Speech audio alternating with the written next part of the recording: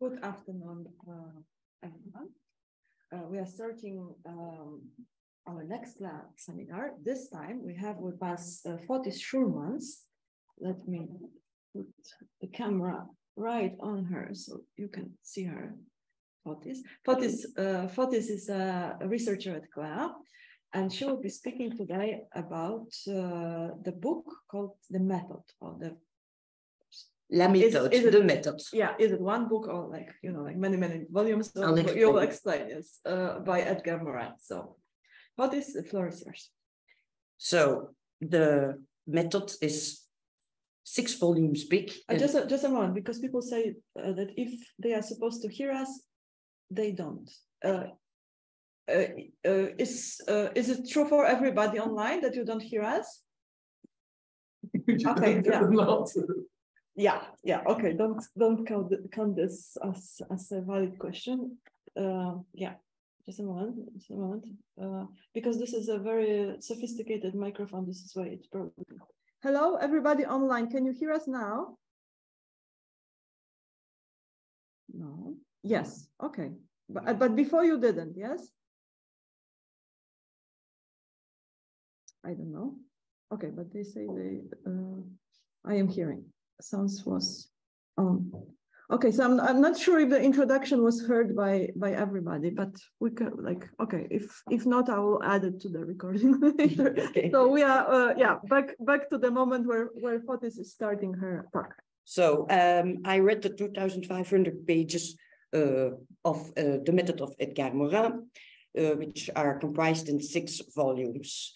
And it has been written from 1977 until 2004. And I must say that, in my opinion, it's getting more and more pamphleteering when you get further in time. And it's because it's been written for over such a long period of time, it's quite repetitive, because I think he is afraid people forgot what they read before. It's not very easy to do it in English, because Morin is inventing words. So, for instance, he invents reliance, which means something completely different in English than it does in French. And he invents quite a bit of words. So sometimes I have had to think quite a bit to figure out how to translate it. But Morin states he's not abusing of neologisms, but is activating words which before were passive. So what I have done, because it's a huge amount of text, I have made an overview of the main concepts chronologically, so following the books, and I've selected 3 out of many more questions, which I will propose for discussion. Mm-hmm. So the first thing is that I will go through the 6 volumes. The first one. Yes, I see when you are changing your page. The nature of nature, which is questioning the prevalent scientific approach. It concerns mainly the physical world and is outlaying really the basic concepts. And he starts from the statement that the current mainstream scientific thinking, which is materialism or determinism, excludes the observer and the subject and disorder. Since it proceeds through simplification and disjunction, we need a new paradigm which associates primary concepts in a recursive loop and which takes into consideration antagonisms and uncertainty. The second book is called The Life of Life, and it's about understanding life. It deals with biology, ecology, which he calls oikos, and individuality, and he identifies 3 types of individuality: cells, multicellular beings, and societies. The third volume is The Knowledge of Knowledge, and deals with the origin of life. And to be able to make choices, we need knowledge. And he states we are facing a crisis concerning the principles and structures of knowledge. He thinks we are in the prehistory of mind, and we need conscious complexity. So it's an epistemological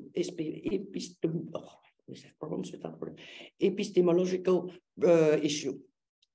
Then the 4th one is about the ideas, the noosphere and the knology. And he there considers knowledge from the collective and societal point of view. And life of ideas is knology. And he also goes into paradigm work. Then the before last volume is The Humanity of Humanity, the Human Trinity. For those concepts, all the concepts will be explained later on. It's just an overview. So there he states that what unites us separates us, and that diversity should not mask the fundamental unity of humanity, nor the other way around. And then the last one is called ethic, and is about relinking, which is the word I used to translate reliance. What is needed is a metamorphosis, an awakening and activation of generative and regenerative powers, which become creative powers, and the emphasis is laid on solidarity. So the first concept, I just wanted to mention also that I ran my presentation with Edgar Morin, and he was impressed. He's still alive? Yes, he's on 101. It's 101, yes. Yes, he even proposed to come. I told him that maybe for a small thing like this, it was not very useful. So you have a full authorization. I met him, well, no, I was at the conference when he spoke two weeks ago in Marrakesh, and I saw his presentation. So at 101, the oldest speaker I've ever seen at the conference. He will probably listen to us on YouTube. Yeah, I saw him also, but 10 years ago also in the conference. He was leaving. No, but it was very nice that I just sent it to him and I asked him, what do you think about it? So he didn't have to do it. No. Okay. So we'll start with the recursive loop. So it's a basic notion to understand the processes of auto-organization and auto-production, and thus of complexity. It transcends the linear cause-effect conception, since effects retroact on causes and themselves produce what is being produced. It's a bit like bootstrap, I think. And then the second concept is organization. It's a tetralogic loop combining order, disorder, organization through interactions. This one you have to leave because all the oranges. Okay.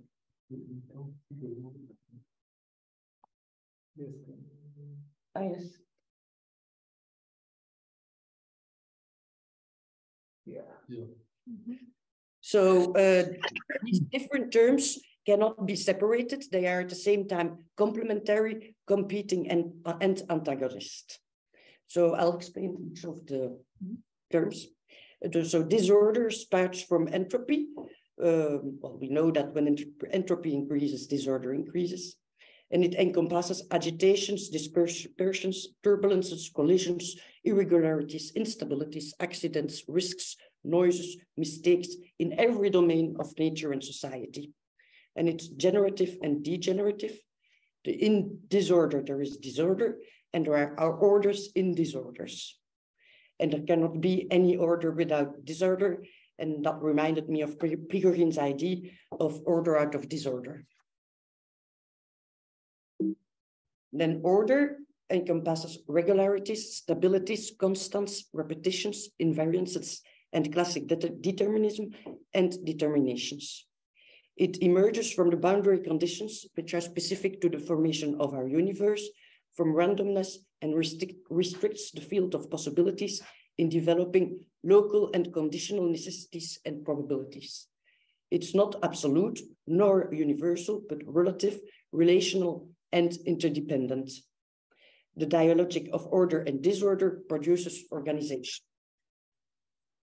Then for Morin, organization is the marvel of the physical world, which consists of atoms, molecules, stars, life, and society. And we must keep in mind that organization is not reversed disorganization. Once generated, organization and its order can resist a large number of disorders. For example, scrambled eggs cannot be unscrambled.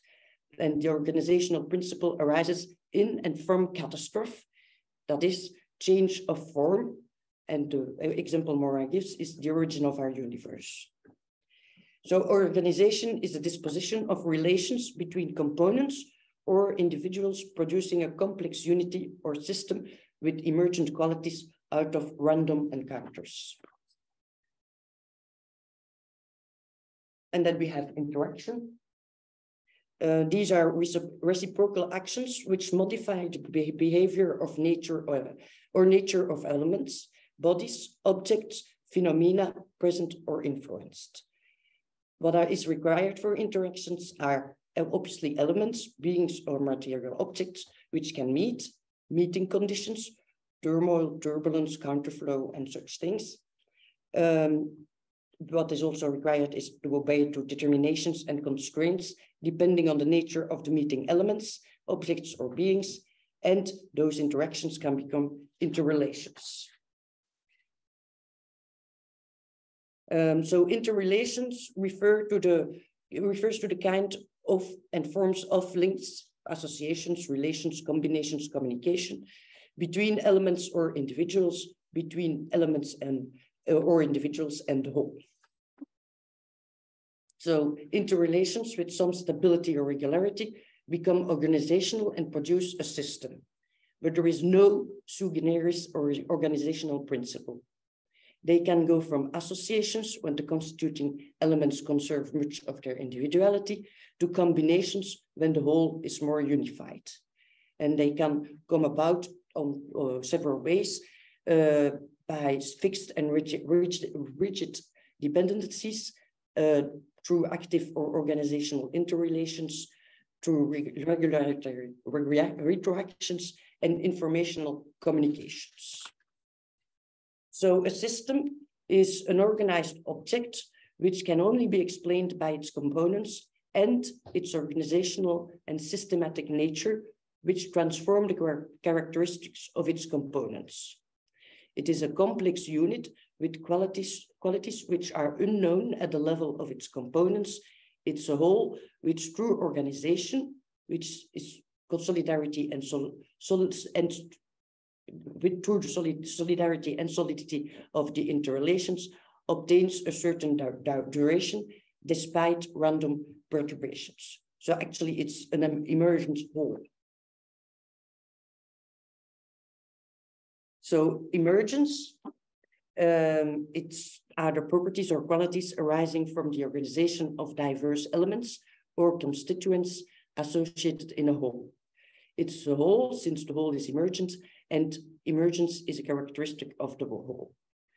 It's not deductible from the qualities or properties of these elements and cannot be reduced to their constituents.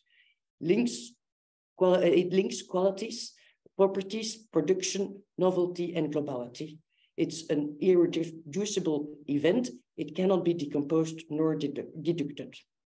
It's not an epiphenomena nor a superstructure, but has superior qualities which are prompted by organizational complexity. And it's too much linked to the whole, which is too linked to the organization to be rendered superficial. It can retroact on the whole, on the constituents, bestowing them with qualities of the whole. It's another type of system of a global state with new or emergent qualities with a new nature. For example, matter at the atomic level, life which emanates from vital organization, meaning which stems from the emergence of discourse, and humanity from the hypercomplex brain. So in fact, an emergence is a logical jump. Then a term very often used also is dialogic, which is the complex unity between two complementary antagonist and rival logics, entities or instances which feed, complete each other, but also resist and fight each other. So they give rise to uncertainty, and it's uncertainty which fosters the development of intelligence. So the antagonisms persist and are constituent of complex phenomena, which is contrary to Hegelian dialectics, where they are dissolved at a superior level. We come to the next concept, which is dependent autonomy.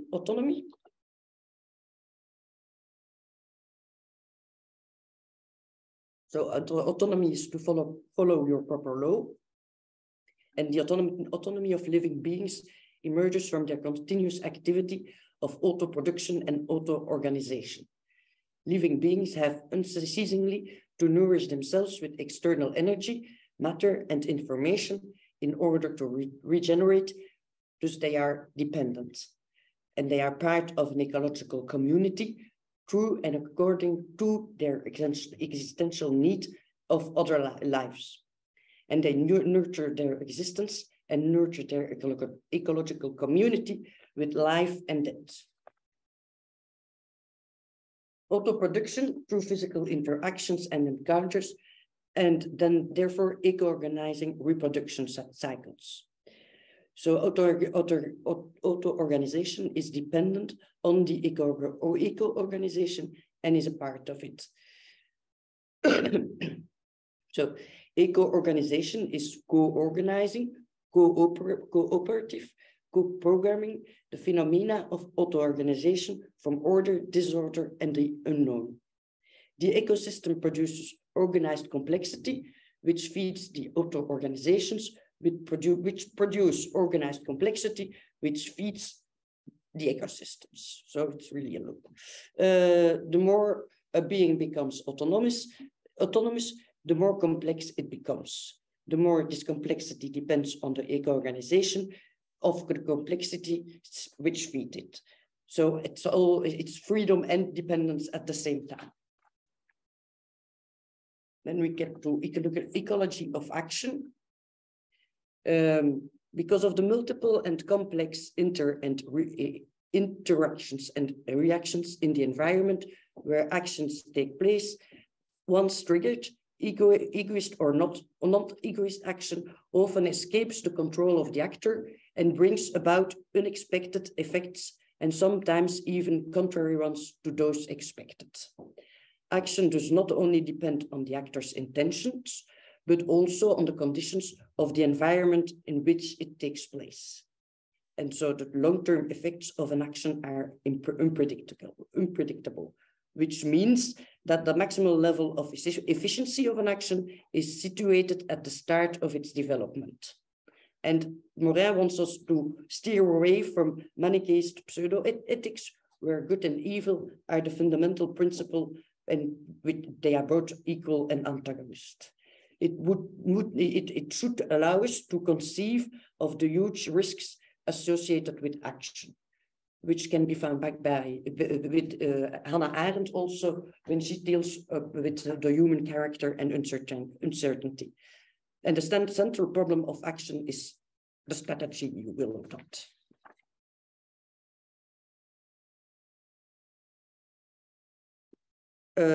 So I've already spoken about generative and generativity, which is defined as the which differentiates living auto-organizations from artificial machines, since they can auto-generate, auto-regenerate, and auto-repair. They are based on an organizational program of genetic inheritance. And genetic inheritance is virtual, potential, it's past, and it may become future. And it transfers life and the possibility to live by oneself, which is actualized in the phenotype. And the phenotype is present, because it's what we can see. It's actual, it's immediate, and it's existent. The phenotype, which are the observable characteristics of an organism, are the result of the interactions between genes, and the environment is the sphere of organizational autonomy and of the emergence of being and individual existence. So again, we have a recursive loop. Physical generativity, beings organizing themselves, is always spontaneous, and it does not have an informational program to control or program it. The phenotype is not only the expression of the genotype, but also entails marks of environmental constraints and stimuli.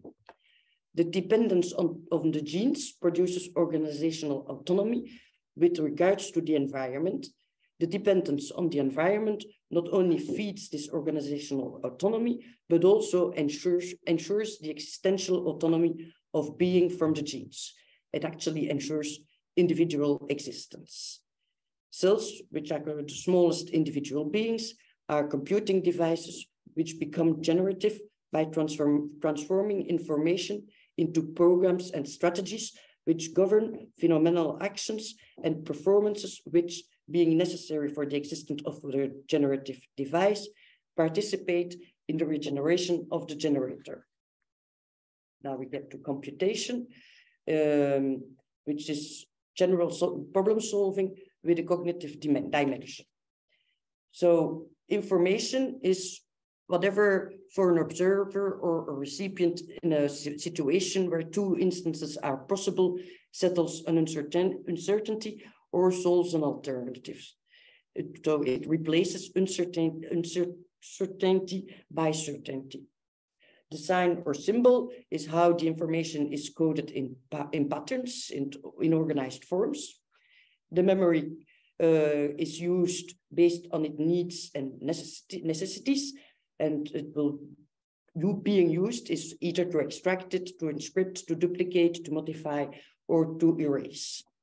And the software are the principles, the rules, and instructions which govern and control the calculations, perceptive operations, and reasoning. So computation can be transposed from computers to all living beings. It is at the same time organizing, producing, behavioral, and cognitive. It allows survival and reproduction, and it is egocentric, but it's not closed. For instance, bacteria communicate with each other through DNA. It produces or maintains the identity of being, which is not transcendent nor absolute, but individual and generic.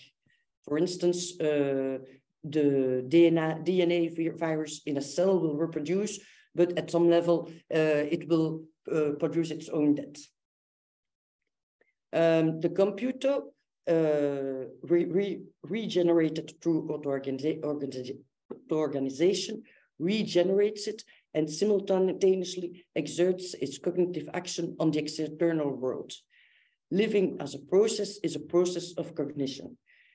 This comes from Maturana, which is cited quite often by Morin. And all knowledge, therefore, is subjective, which is a fundamental act of placing oneself at the center of the world.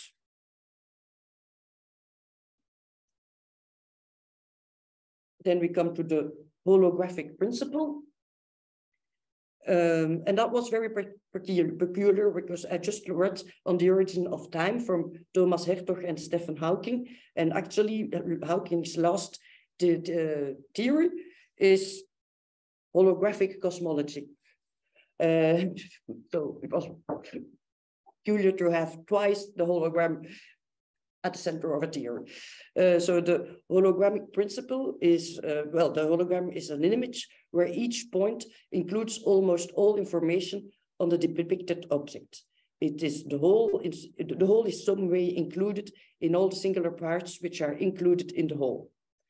The parts are also virtual micro wholes. The parts can be singular or original, whilst possessing the general and generic characteristics of the whole. The parts can have relative autonomy, and the parts can establish communication between them and perform organizing exchanges. And they can potentially be able to regenerate the whole. Shall I briefly explain what the holographic cosmology of Hawkins and Hertog is? So they think it's a three-dimensional shadow world of quantum particles and quantum fields projecting the past. So what we see, what exists is the past. And if we manage to decode this, they claim, we would understand the core of physical reality. And the holographic principle for them is more basic than time, of which the expanding universe is the result of this hologramic principle for Hawkins. So for Morin, the hologramic principle is the key principle of polycellular vegetal and animal organization within the living universe. And he gives some examples. Each cell contains the genetic code of the whole being. Each cell remains singular because it's controlled by the organization of the whole, which is produced by the interaction of the cells. And only a small part of the genetic code is expressed in each cell. However, the virtual whole remains present and could be actualized if, for instance, if we would be cloning from one cell.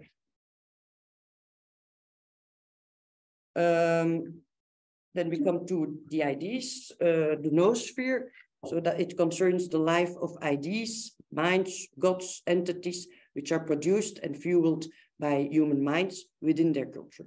Well, as we all know, it's a term coined by Teilhard de Chardin. These entities are endowed with dependent autonomy, and they are dependent on minds and the culture which fuels them, and acquire an own life and a dominating power on humans. It's subjected to the continuous dialogic between order, disorder, and organization, and so they are born, develop, transform, and die. When humans take their ideas for reality, they tend to believe the noosphere is the world itself. That concerns their subjectivity, their ideas about the world, and them placing themselves at the center of the world, and all of this then becomes the world. The noosphere gives rise to human inquiry, and thus to knowledge, and it makes contact with the unknown, the inexpressible, with mystery.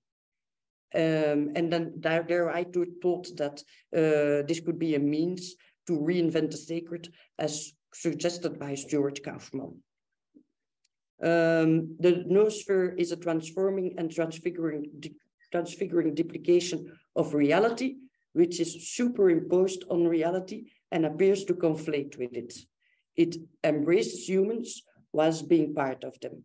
Being dependent on human minds and culture, it emerges autonomously in and from this dependence. And when a deviant tendency is victorious in an open dialogic, it can impose a new normalization and thus become a new paradigm, which leads us fluently to paradigm. So a paradigm contains for each discourse uttered thereunder the fundamental concepts or the main categories of comprehensibility, as well as the kind of logical relations of attraction and or repulsion between these categories, conjunction, disjunction, implications, and so forth. Semantically, paradigm determines comprehensibility and gives meaning. Logically, it determines the main logical operations. Ideologically, it's the first principle of association, elimination, selection, which determines the conditions of organization of ideas. It orients, prescribes, controls the organization of individual reasoning and the systems of ideas which fall under it. So what are the characteristics of the paradigm? They cannot be falsified, but the scientific theories it contains can be falsified. It has axiomatic authority. It's the base for the axioms which retroactively legitimize it. It excludes not only non-conform data, formulations, and ideas, but also problems it does not recognize. It does not recognize. It blinds, since it excludes. It's invisible. It's part of the unconscious higher consciousness. It generates evidence through self-concealing. It co-generates a feeling of reality. It's foolproof, since it's invisible, except for those not adhering to it. Between different paradigms, there is an incomprehension and antinomy. It's recursively linked to the discourses and systems it generates. It determines a mindscape through theories and ideologies, and it cannot be contested, attacked, or destroyed directly, since it's invisible and foolproof. Very nice.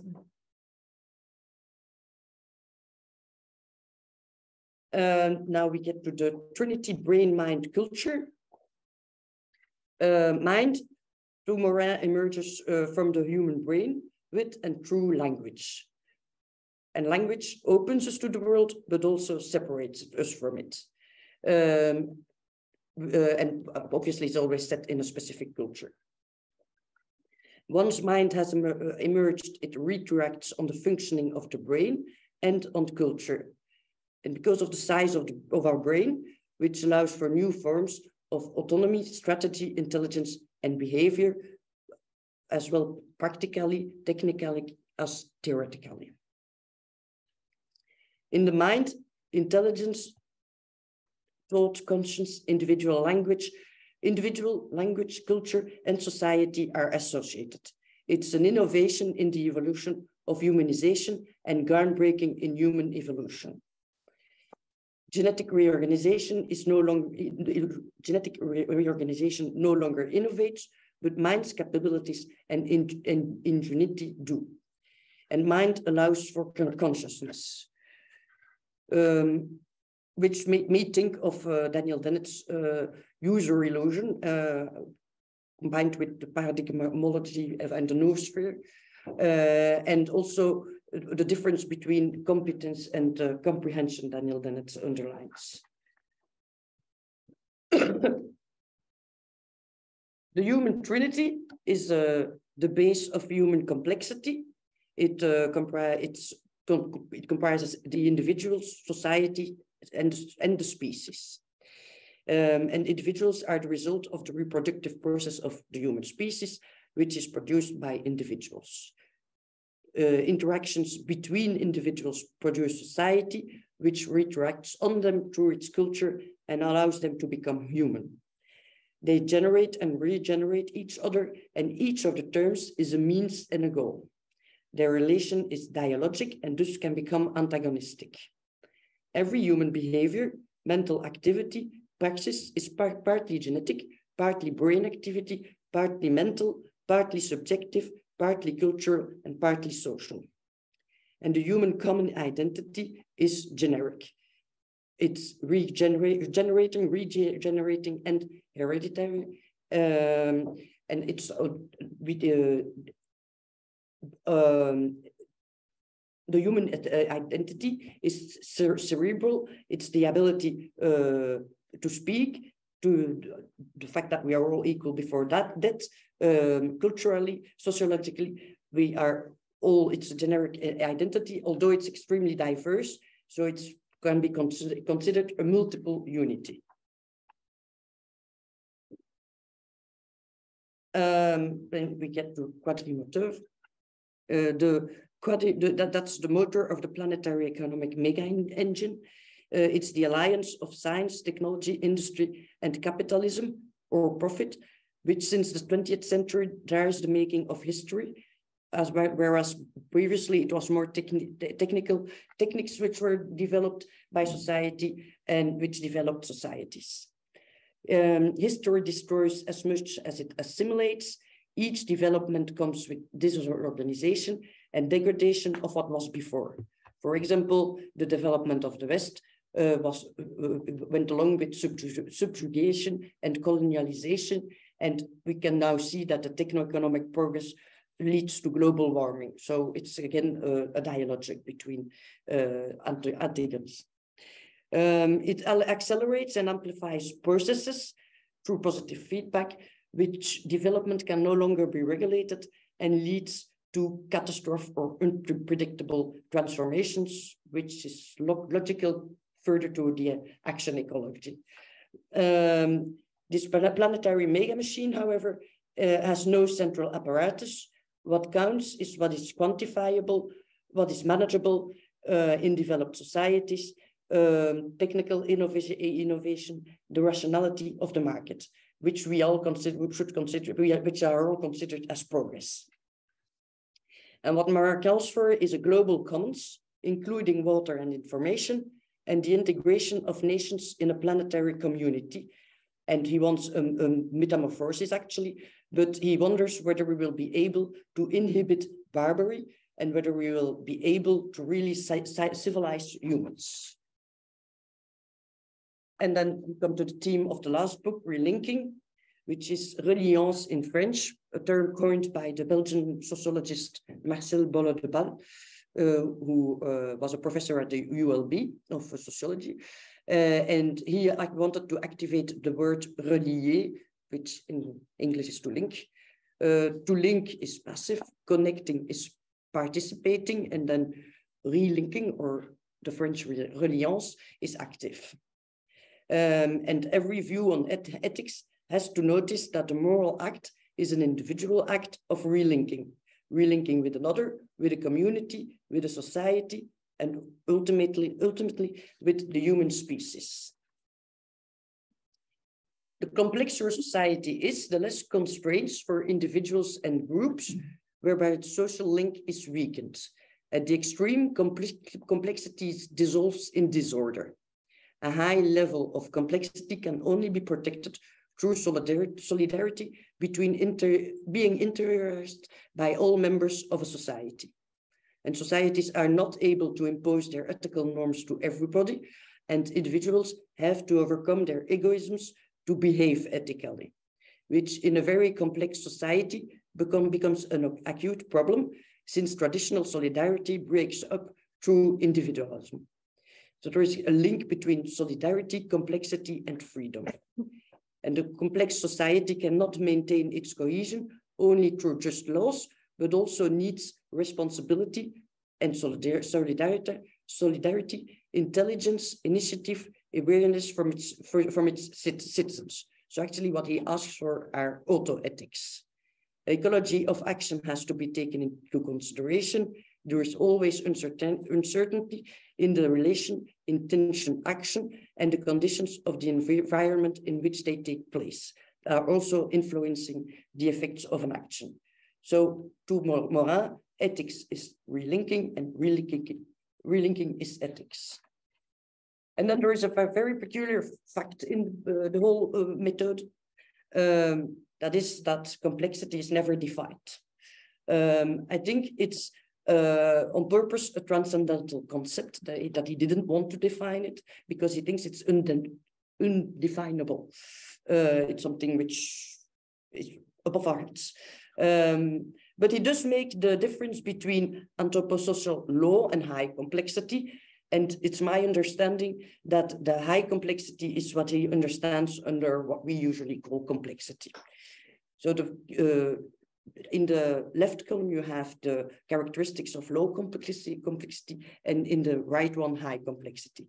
So to Morin, a low complex society is highly centralized, and a highly complex, on the contrary, is polycentrist and decentralized. In the low one, you have a strong hierarchy. In the high one, you don't have a strong hierarchy. It's more polyarchy, heterarchy, and anarchy. In the one, you have coercion. In the other, freedom. In the low complex society, there's low individual autonomy, which on the other hand is high. There is little communication and interaction between groups and individuals in a low complex society, and there's multiple communication and interactions between groups and individuals in the other. There is under-specialization and a strong specialization in a low complex society, and in the high complex society there are specializations and polycompetence. In the low one, you have repression of disorder of noise, and in the high one, we have tolerance for disorder, deviance, and non-conformism. In the low one, there is dogma and faith.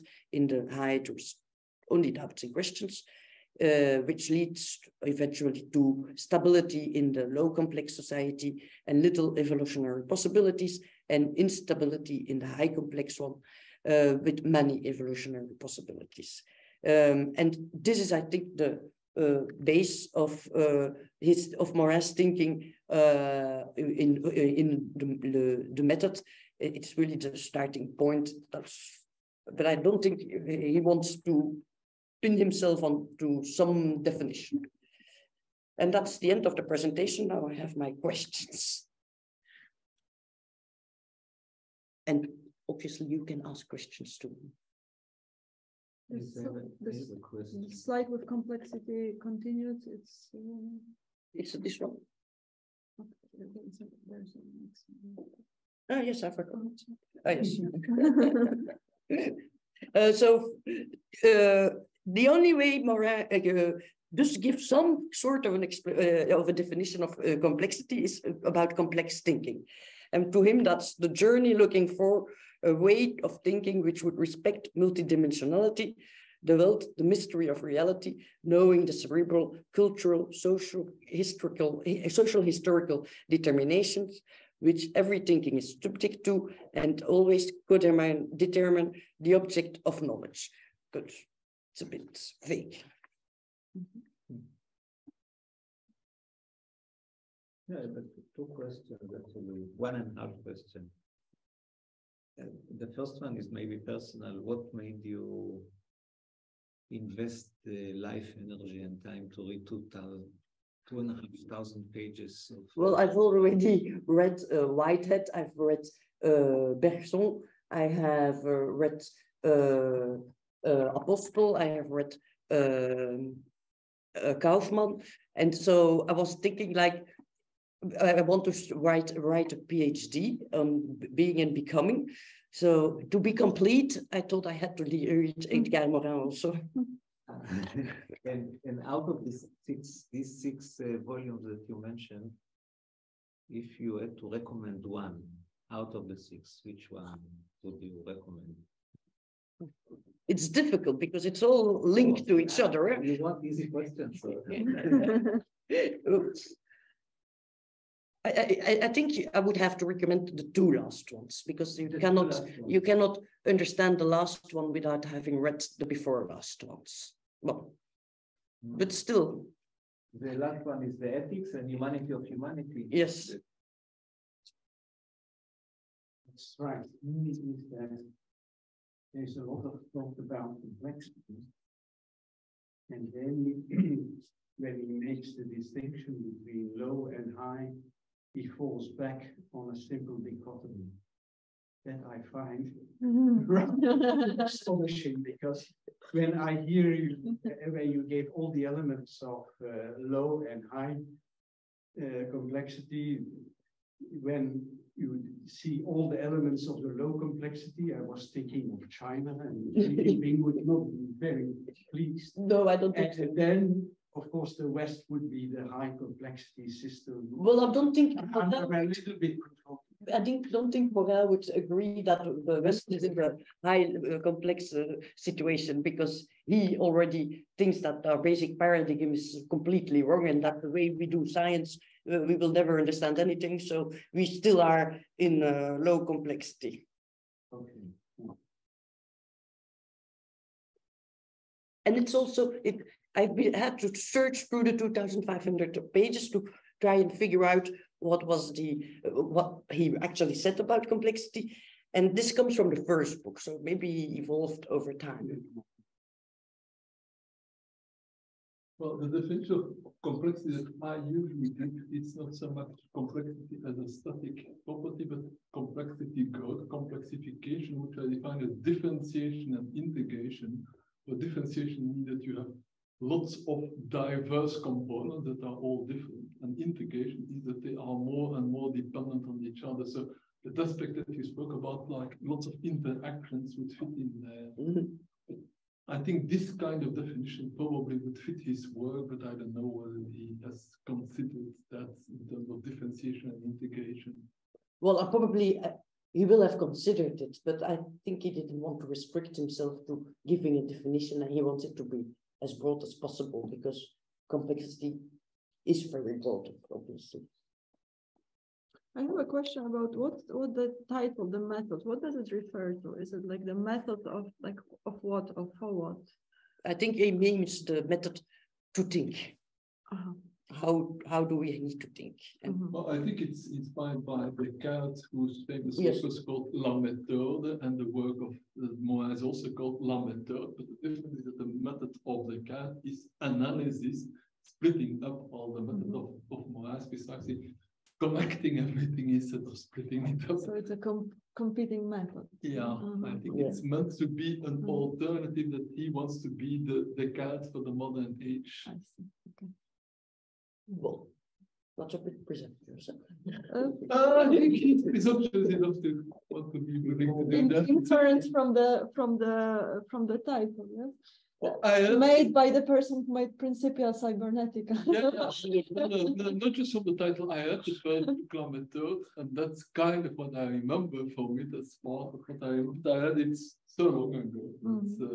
Yes, because it is also, I didn't talk about it, but he analyzes also the cogito ergo sum from Descartes, and well, he claims it's completely wrong. Mm-hmm. So, are there any further questions? Do you have questions from anybody on Zoom, maybe, or comments? Gerard. Sorry, unmute myself. I wonder about, in the beginning of your summary, you referred to the tension between, let us say, the generative and the disorderly forces, which eventually is summarized in the notion of life. What kind of knowledge, what is the form of the knowledge that is required to describe this process of tension between different forces, according to Morin?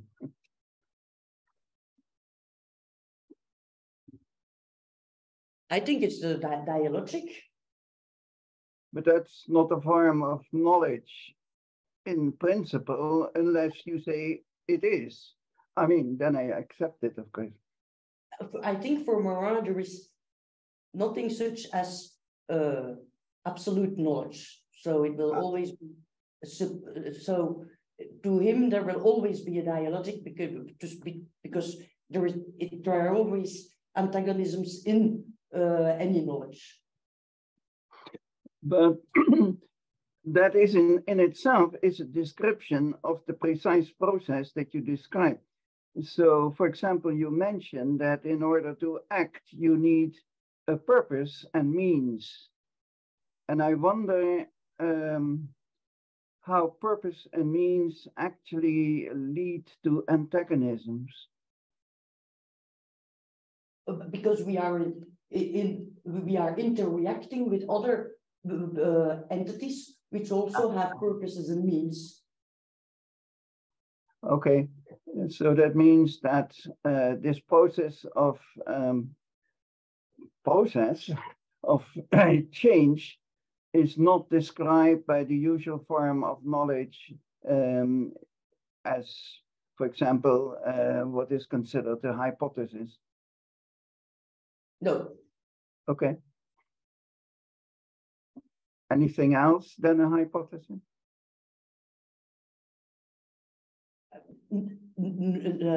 No, I don't. I think he has been writing everything down the way he taught it. It's sometimes so he's not starting from a specific hypothesis. He's starting more from a feeling that there is something fundamentally wrong. Okay. Can I ask another question, or is there no time? Yes, of course. In a complex society, apparently complex society is close to a chaotic society. Yes, he says that the more complex something becomes, the more prone it is to becoming chaotic. But in itself, that is not entirely logical, because that's one of the questions I was going to put up, because I have already been thinking about it too, and I have made some. So maybe we can just do it all together. Okay. Another more general question I remember from the first book that I had, that it was mostly referring to people that we would call the cybernetics and systems tradition, like von Förster, von Belter-Landfie, von Neumann, Ashby, Maturana. In the later volumes, does he still refer to these It's kind less of and less. people? It's also why I think it's more and more pamphleteering, because he's continuing to work on his own way of thinking and referring less and less to other people. And then he becomes really, especially in the last book, very pamphleteering, that you're like, okay. But then you say those books are the ones. Yes, because it's I think it's books 2, 3, and 4. He is repeating so many times what he's been writing in book 1 and adding so little that you just get bored in the end. Sometimes I was playing games because I would fall asleep because it was the 5th or the 6th time he was explaining the same thing. And then you still are afraid that you are going to miss something new he's going to introduce. Well, this there's ChatGPT. That's the kind of problem that I would tell my students. What happens if you don't make an outline of what you're going to say before you say it? You tend to repeat yourself. Yeah, but it's also because it's been written in such a long period of time. If there is 5 or 6 years in between one volume and the next, probably. Well, you could summarize the previous volume, chapter 1, and then that's the new instead of everything. But it's still remarkable, you know, like there are plenty of people who write 15 pages and nobody reads those pages. And there are people who write 2,000 and a half and people complain, but keep reading. So. Well, as I said, I read the first volume, which was already pretty long, like 400 or 500 pages in 1979 or something like that. And I did read it until the end. It was interesting. So, he has some tricks. So shall we pass on to my questions then? So through the whole book, I have been thinking about this recursive loop, because I mean, I think I'm wondering whether it avoids of being a vicious circle, even though he said that one element influences the other. I was also wondering whether we can compare it with bootstrapping. And then there is something very peculiar. In the first volume, it's simply a loop. So that's for me a vicious circle. And in the final part of that same volume, he speaks about a spiral. And then I was wondering whether it shouldn't be a combination of both. And the notion of a recursive loop is only introduced in volume 5. And I made a drawing of what I thought it should be looking like. Because you always, with the recursive loop, you also have a problem that to me it seems very linear, and that you don't allow for bifurcations, which here you could have, and then making it, that looks more like complexity, I think. So did you think that the bootstrapping is what he was referring to? Well, I've read the book too long ago, but I mean, the way I understand loops in cybernetics, of course, the whole idea of cybernetics was the idea of the loop. It was originally, it wasn't called cybernetics, it was called circular mechanisms or circular processes.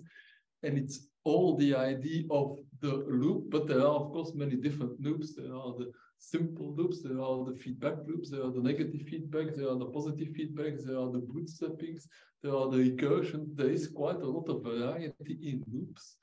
But what a loop has, it's an interesting way to get going. You mean, as you say, by bootstrapping, that means you start from yourself and then you grow yourself out of yourself. And so I think that indeed the concept of bootstrapping is for me the most interesting one, but it's not well defined. But usually what I do as I define bootstrapping is you use A to somehow develop B, and then you use B to develop A, and then you into A prime, and then you use A prime to develop B prime, and like that you go up and down. You go up, but each time you have more and more. So the bootstrapping is like building yourself up by having one part interact with the other part, and that is the loop. Mm-hmm. It seems to me that I wouldn't equate, you know, like recursive loop with what you say vicious circle, because it's the vicious is just you know, like maybe not just, but it's already an evaluation of do we like this system or not? Yeah? Because like in the like heuristics of systems thinking, like basically the epistemic game is to identify loops, yes? And then you say, I see a system and I see how it gets going, yes? So you identify basically this. You identify how this leads to this, this leads to this, this leads to this, and this is how this system goes. How do the different loops interact? So like you either identify them as a part of your system or as interactive entities, yes, with your system and so on. So, but it's a heuristic, yes, it's like a way of mapping. So basically, you have a sense of accomplishment as a system thinker when everything is looping. Yes? So once it is, okay, fine, I'm done. Yes? So and then the name vicious would be we don't want this loop to loop. Yes. Yeah.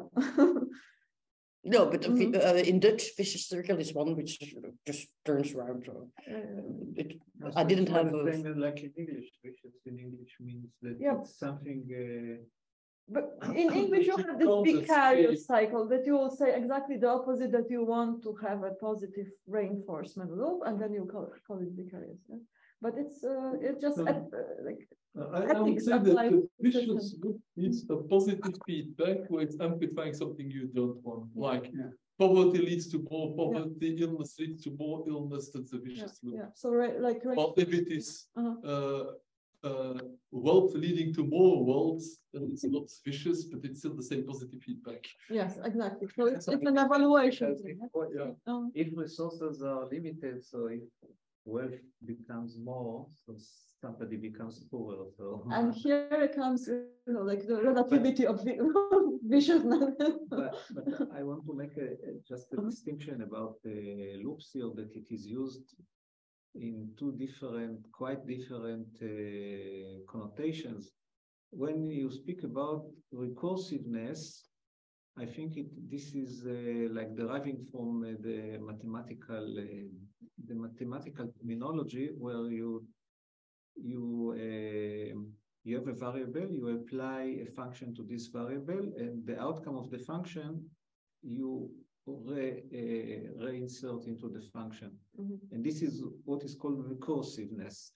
While cybernetic loops involve a certain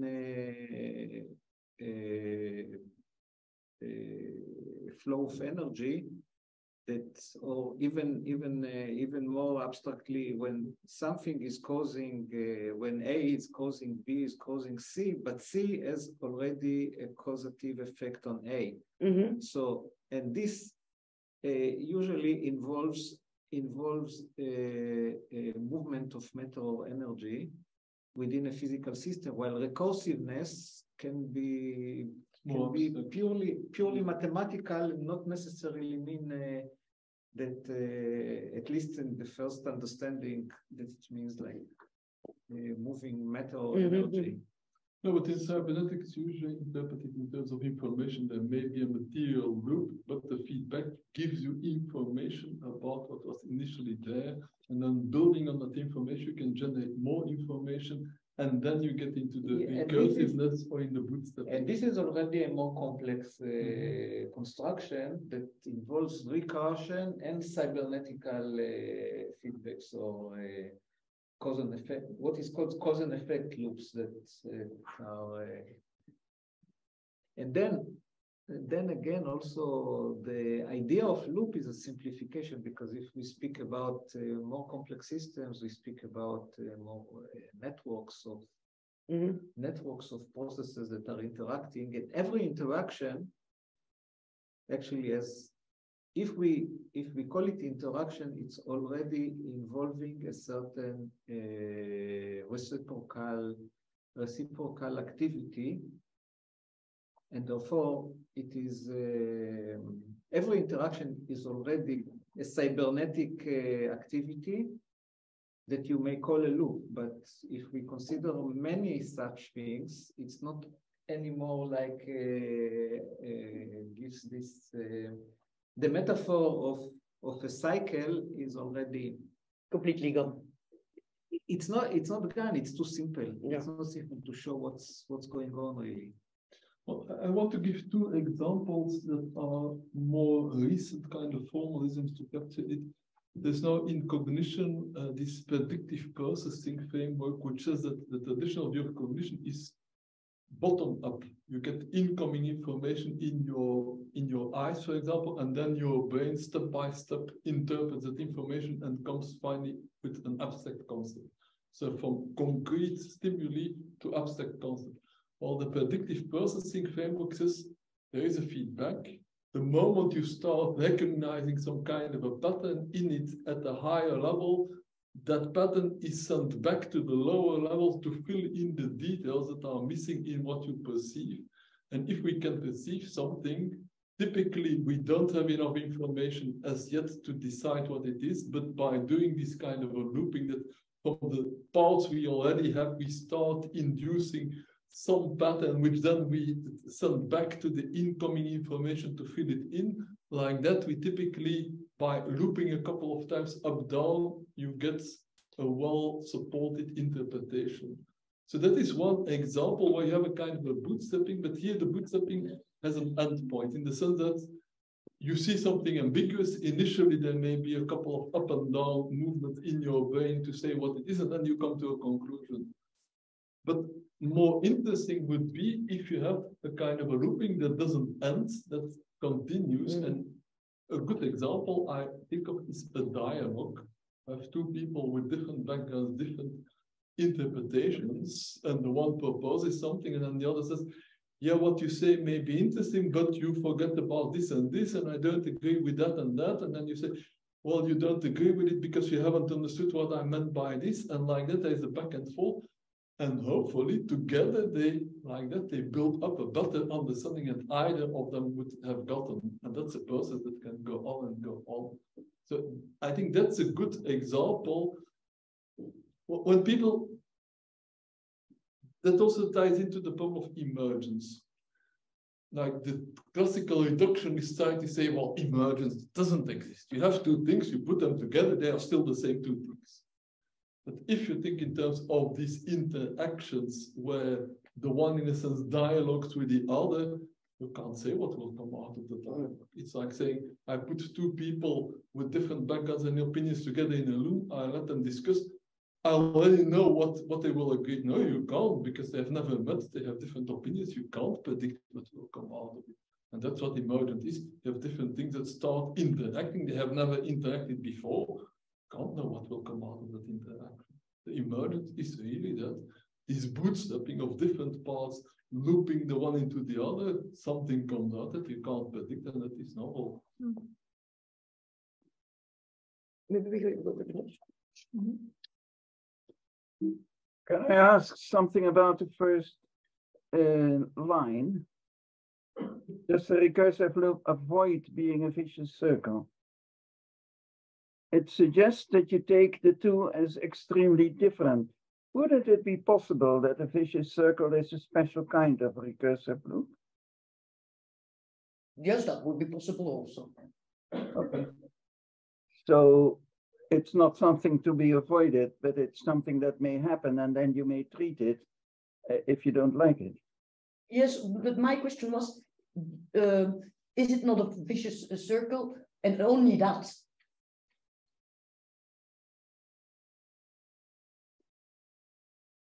Well, that's the difficulty, presumably, of language. So then we come to the question you were asking. So I was wondering whether complexity can be destructive, and yes.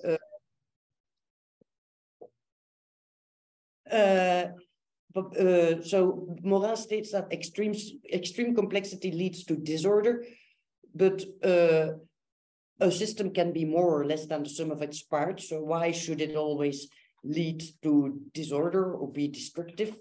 How does that relate to entropy? And what do we do with emergence? Because emergence could also avoid complexity to be destructive or to lead to disorder. Yes, I think they are good questions. one of them, one of the things that apparently Morin said is that extreme complexity implies resilience. If a complex system is resilient, then it can obviously avoid well, first of all, it can create emergence, but it can also avoid disorder. I mean, like an immune system helps you to avoid disorder. Well, the further I read, the more I found that he became a little bit pessimistic. So I had the I had the impression that he was, especially in the last book, I had the impression that he was convinced that we would not be able to avoid disorder and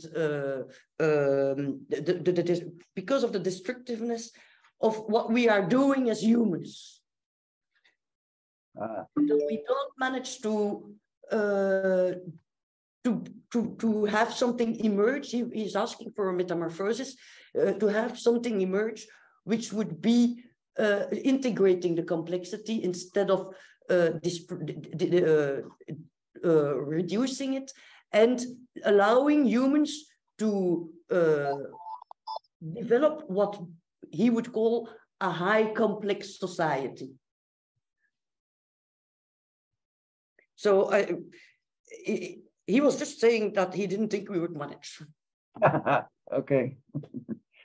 Yeah, but you mean here complexity in the human sphere, not just complexity. No, not in, no, I mean, because complexity, we see all spectrum of complexity in the universe. No, I was thinking about what Morin wrote, and at the end, he's really getting pretty pessimistic about whether we are going to be able to metamorphose.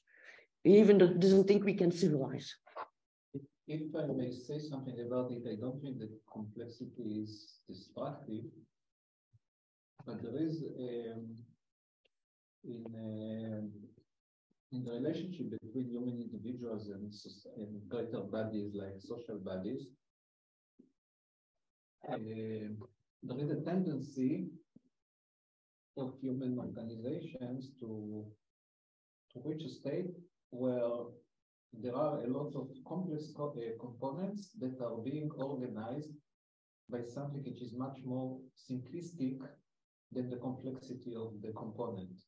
So, for example, if you take like the governance of a state, a nation state, the nation state is made of individuals and also organization of individuals, but the individuals are pretty much diverse and complex. Well, in order to govern and organize this population into something that works according to some, usually a mechanistic, a kind of a mechanistic paradigm, you need to simplify, and you simplify and you simplify, so you get into a situation where the population of intelligent agents or entities are being governed and organized by something which that compared to the elements is much more simple. And this, I believe, can be destructive. Yeah. So and now when we compare, this is very simplistic what I'm going to say, but when we compare totalitarian regimes, without mentioning names, and democratic other regimes that without mentioning names, because sometimes certain regimes pose as democratic while not, and vice versa. But if we compare it, what is the difference between them? The democratic system is still a mechanistic model, but it allows more diversity and more complexity compared to the other option. So I think that in this sense, it's not complexity is what's destructive, but the other way around. When we want to confine and restrict and oversimplify the actual reality of living together as human beings, and we try to to solve it as a problem, to take it as a problem and solve it by putting restriction, putting constraints, and limiting the creativity of the system to produce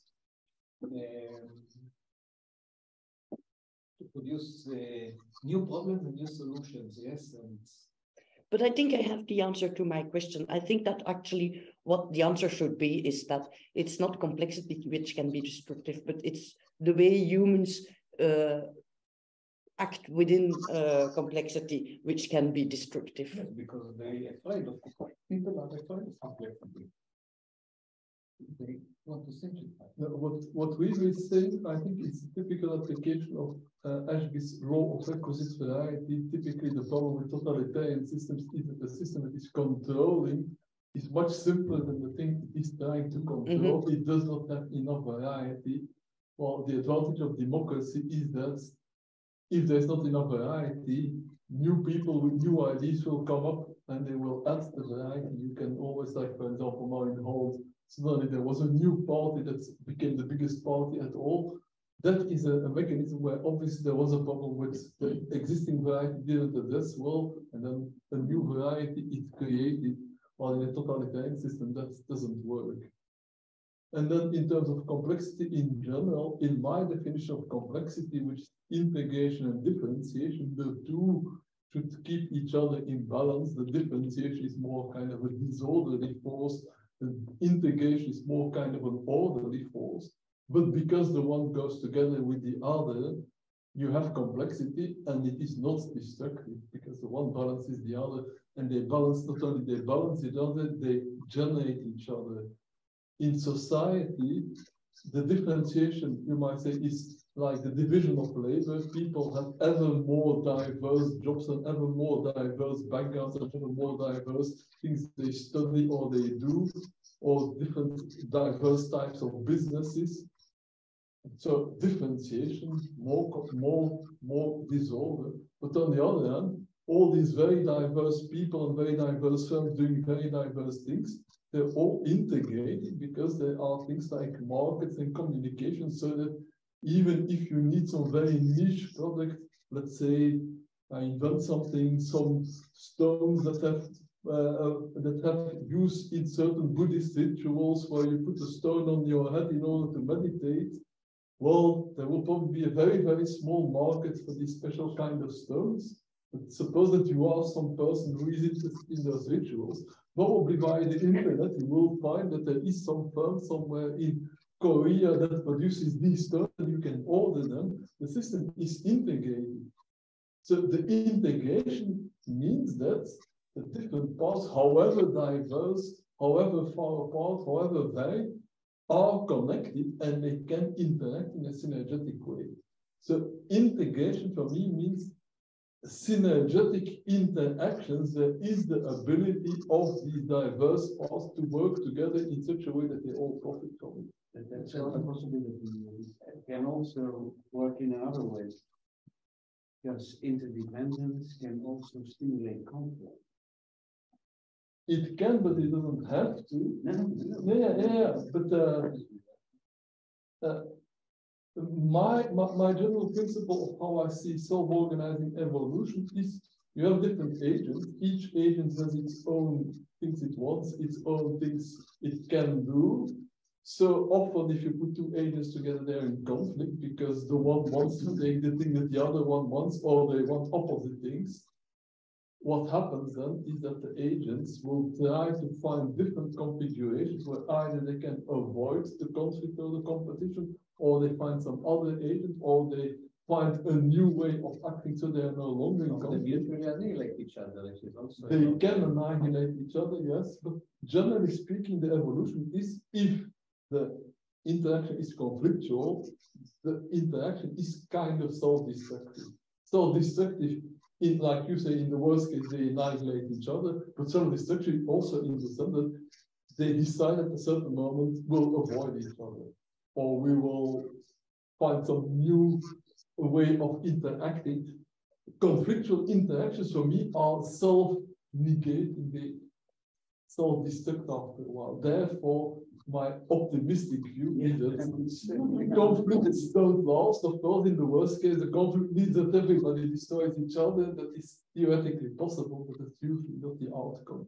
But actually, I very much like what Photis brought from, like in one of the first slides about the value of conflict as well. Yes, and like it was like directly linked in your in the like what you were saying with growth of intelligence. Yes, that it's like just like two competing understandings. Like paradigms, loops, whatever. Yes, this is where they kind of press on each other. This is where like things come into being. So like if we have this tendency, conflict bad, agreement is good, but like isn't any new like also produced by like just simply that they are not the same and they don't just simply harmonize, and this is why this energy for emergence is also created. As I say, the conflict is so destructive. It also means the conflict is generating something else. Yeah. The conflictual relationship doesn't stay as such, it turns into something else. New, yeah. And typically it's because of the conflict that something new is created. Yeah, because you said that it was different than in Hegel. It continues to exist. Yes, and it's not resolved at a very higher synthesis. Some like that. It's like it's the side about the dialogic. Yeah. What you call integration and dissolution, differentiation. You basically mean it as spontaneous activities within the system that something which is imposed. So because I think this is like the roof of these two, differentiation and integration, is what it is self-organization, which is not basically imposed by an idea or what was in one of the slides, the paradigm that tells you, okay, this is the wanted state of affairs, and therefore we need to, if we know what is this state of affairs, we need to devise how to reach there. And therefore there are certain activities that we need to do just to differentiate this and integrate this, and all this becomes a kind of a paradigmatic order working towards a certain outcome, which is of course doomed from the beginning. While in this, in the idea of integration and differentiation, each are both partake of what I call individuation. It is not something which is paradigmatically imposed. It is really the, if I may say, the natural unfoldment of a system of interacting entities, interacting agents, but not necessarily even agents. Like, so it happens there, yes. And sometimes it creates something which is stable for a while, persistent, that can partake in higher and higher levels of organization. And sometimes no, it's like it's the disintegration, the dissolution, differentiation, which might be destructive or not. Yes, differentiation can be considered as destructive, but also as creative. Yes, if I find a new distinction that supports new understanding or insight, it's not destructive at all. Yes, it provides more understanding. Yeah, it's also again like with this vicious and vicarious, like destructive or creative, just like already an evaluation of it's already a value statement, yes. But structurally, differentiation or disagreement is the same, yes.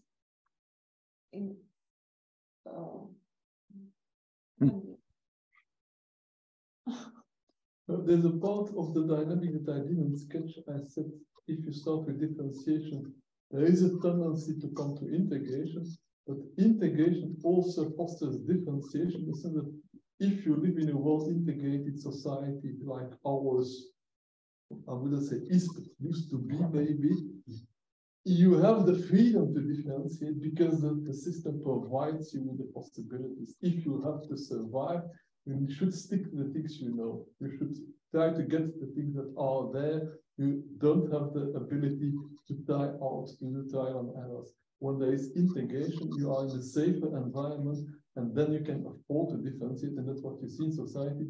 The division of labor becomes larger the richer the society is. If you are in a society where everybody are subsistence farmers, there's very little space for differentiation. Or if the society is sufficiently efficiently organized that there is enough food for everybody, you can have people starting to do things that have nothing to do with agriculture, and then you get this whole differentiation that we have now. They differentiate between one another, but also kind of internally, yeah? So like you used to be in a certain way, and now you think, I don't like it anymore. And parts of you keeps doing that, and parts of you already want something different. So it's also kind of like well, there's a kind of an internal dynamic, if only because of random movements. There are always random things happening in the universe, like genetic mutations, they happen randomly. Why do species differentiate? Because from time to time there's a mutation in the one that doesn't happen in the other. And if this mutation is sufficiently successful, it may find a new niche and there develop, and then you have differentiation splitting up into species. The same happens in society. If somebody has some new idea for whatever reason, maybe purely random, maybe he had some dream or something, and he starts a new business, that's differentiation. Differentiation is something that in a sense happens spontaneously, but the environment should allow it.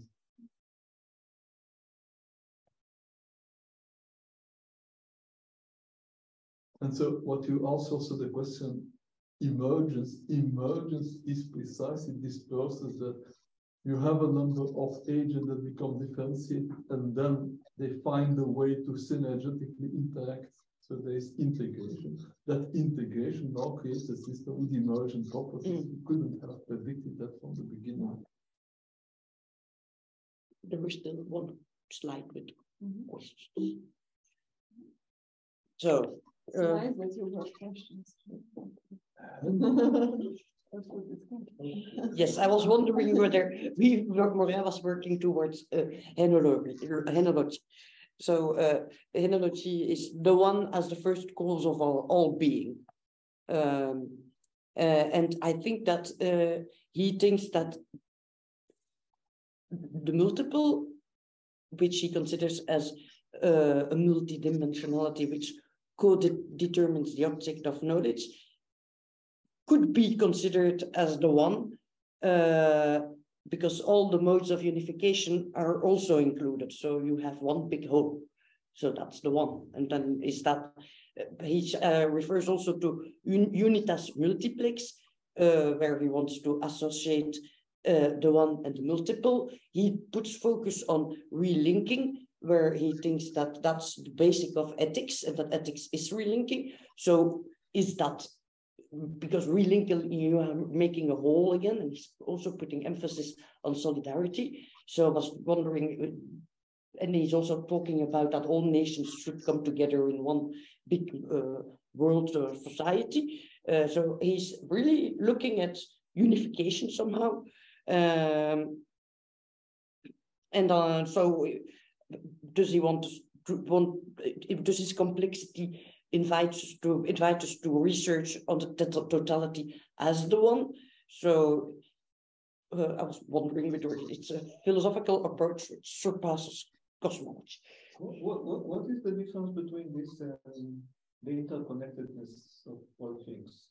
It's a philosophical term. It's the one as the first cause of all beings. So this term, or did that exist before? Henology that exists. Yes, it's a philosophical term. I didn't know, because I just know the term henotheism, which is something like a precursor of monotheism, where you assume that one God is the most important one for you, but you don't deny that there are other gods. So it's at the same level as ontology, epistemology, ethics. But it's never really developed in philosophy, because it comes from the one as being God, of course, and it's very well, medieval or even earlier. But I mean, you could also interpret analogy as something different, as that the whole is the cause of everything. And that's what I think he's doing.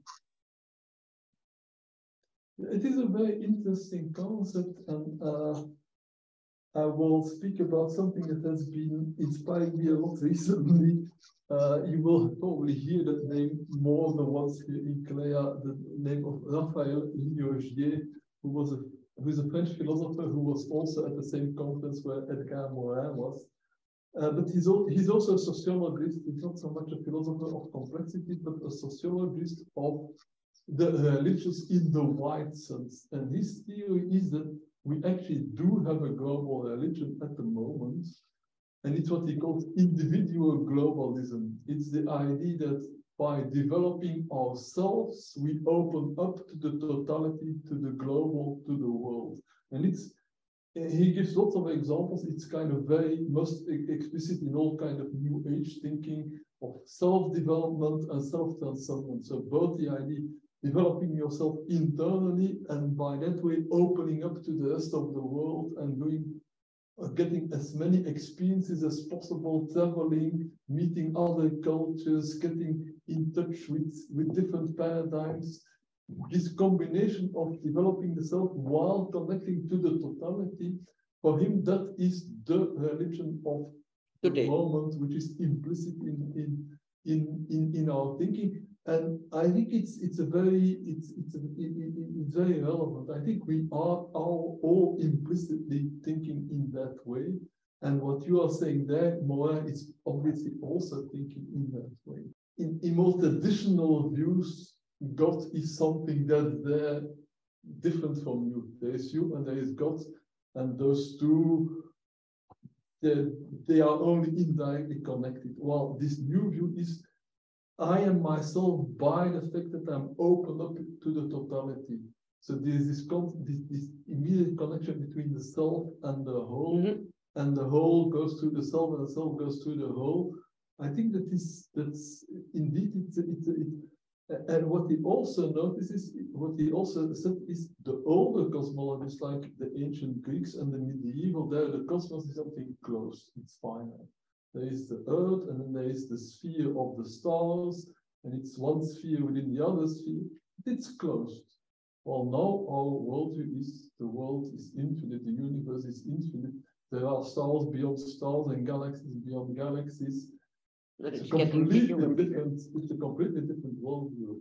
But President, if you continue in this vein, in your reasoning right now, and you end up with the statement that you are the incarnation of this God on earth, because this is like the natural conclusion of what you are saying, like incarnation. Yeah? No, that, like the of this whole, and you can use the metaphor of being the sun, and you know how it goes, because it's like it's like exactly this perception, yeah, that it's put in words, and then they say I am this, like the son of God, and then they put you on cross. And... No.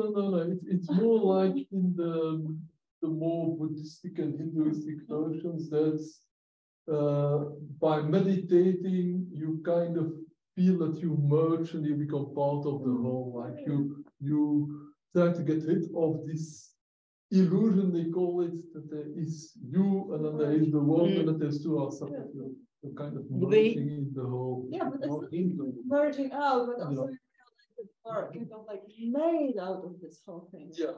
So this is what I mean, like incarnation. How did you come to be? And that's a kind of a religious view, which I think is implicit in lots of modern ideology, but which is actually very different from the medieval and antique ones. And I think we also all working on that with this work on complexity, because complexity is clearly something infinite, and we are part of it, and there is this interconnection always. This is a nice thing, because complexity, if you try to cultivate a view, a complex view of a spiritual way of thinking, or that's even not religious, you see that there are two very discernible paradigms about the spiritual development of the mind of the human. One of them is focused or centered around the idea of eternity, of wholeness, of being the whole universe for all time, like extending our locality in space-time into all and everything. And the second one is just the opposite. What is important is the moment, just now, this location at this moment, and nothing else exists. And these are, and now, if you introduce, and if you like monotheistic religions, mostly Christianity, but not only, are those that work on eternity because they promise you the next life and etc. etc. While just to give one example of like Japanese Zen, going the other way around. It's the moment, it's the experience of the moment, and there is nothing else. Now, if we introduce complexity into it, we understand that these are only two extreme cases of something which might be more interesting, more creative, and more diverse in its modalities, in its possibilities, etc. Even you might create all sorts of combinations between the two. But I think that what complexity, or the idea of complexity, is contributing to this spiritual way of thinking is that it makes it a problem not in the negative sense, like a problem is a riddle to be solved in our life. Yes. And so I'm not sure that I was following this philosopher, the sociologist that you were mentioning, because yes, because I suddenly had the impression that he's trying to sell me like quantity turned into quality somehow, because if I accumulate more and more diverse experiences, I become more connected to the universe. No, I don't believe it. Really, this is like a commercialization of something. Well, he described it as very commercially, as all these kind of things. But he says it's the implicit religion of this age, and I think even us, I think we are much less naive than all those new age things. I think we are looking at this relationship between the individual and the whole, the worldview concept of apostle. After all, it's a view of the world, but it isn't just the world, it is us in the world. What is my role within that big world? It's a connection between the individual and the world. And the book that I'm reading, it's called Souci de Soi, Conscience du Monde. That means care for yourself, consciousness of the whole, of the world. And it's, for him, the religion of the moment is this constant, this bootstrapping between the two, opening up to the whole and developing yourself by opening up to the world, and opening up to the world by developing yourself. He sees it as the two sides of the same coin. This is what annoys the Russians the most.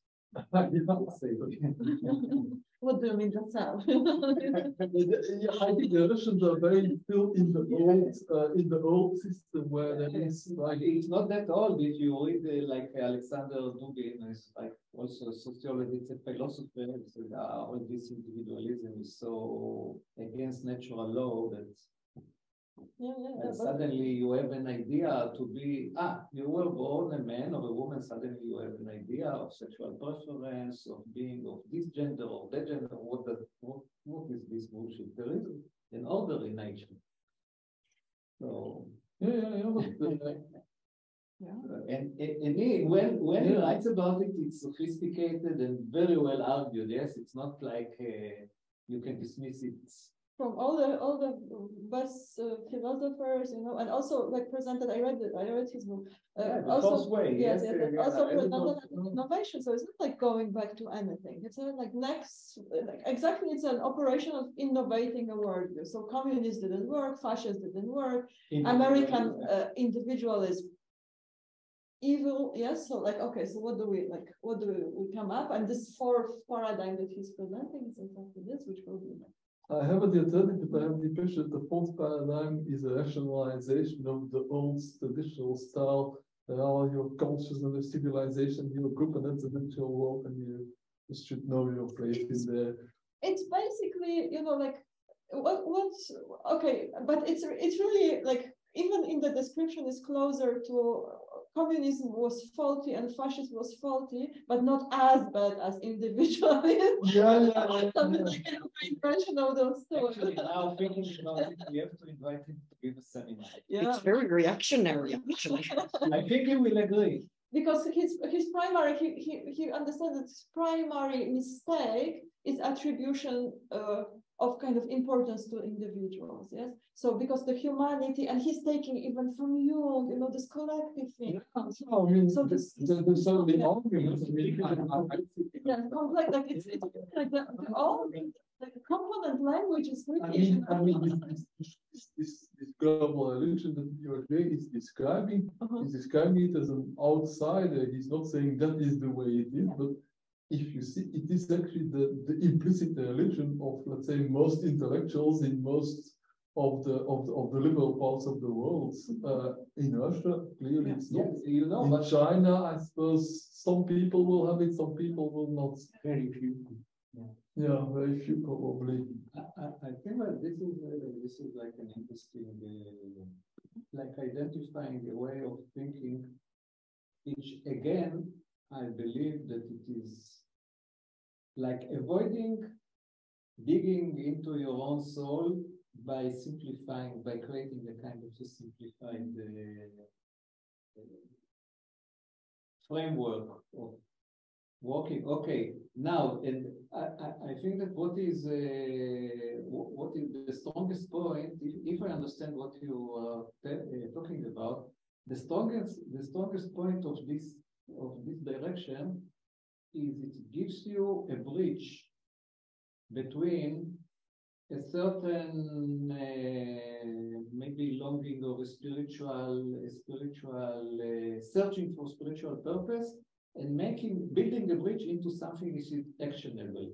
Okay, now instead of going to the church or going to the mosque or the synagogue or to the temple, now you go and accumulate all sorts of experiences, meet things, etc. So, and by then you fulfill the purpose, you fulfill the spiritual,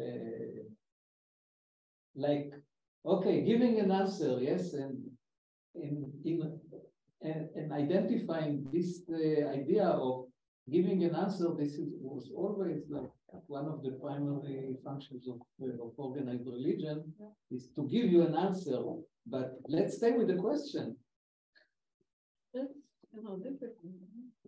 Very difficult. Well, in this case, It makes us unhappy. No, but in this case, it's not an answer. It's a seeking. It's something that will never be finished. So he's more like describing the process of how people behave with this. And he also uses the concept of what he calls hyper nature, hyper tradition, and hyper science. That means exaggerated when you're going back to the traditions of the shamans and the aboriginals, and it should be as traditional, but in the end, it has nothing to do with what the real shamans were doing. And we go to hyper science. It's not just the traditional science. No, we want transhumanism, we want mind uploading, we want genetic manipulation, and then so hyper tradition, hyper culture, and hyper nature. We want the real, original, wild nature, not the nature the way people have made it, but the nature before people wanted. We want to be as natural as possible. And so these are the three things that typically this kind of global religion he describes are looking for. Like, it must be scientific, and it must be natural, it must be traditional, but hyper-natural, hyper-traditional, and hyper-scientific. And altogether, And if you look at what we are doing, I mean, it's a very good description of what all of us are somehow busy with in a naive way. If you look at some new age catalog where they will show you how by rebirthing you will come in contact with your inner child and whatever. They're the naive version, and what we are doing are the more sophisticated. But that is the same.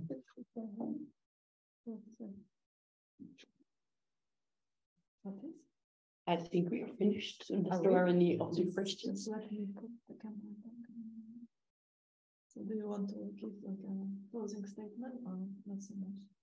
No, let's go to opinion. Okay, that was the statement I was looking for. Okay, thank you so much. Closing sentence we need a beer. Yeah, that's the formula. Okay, so thank you. Oh, we can do a linking. Yes. The relinking is We are typically one of these new Thank age you. type of words. Like, Bye-bye. yeah, I'm not clear what's the difference between linking and relinking.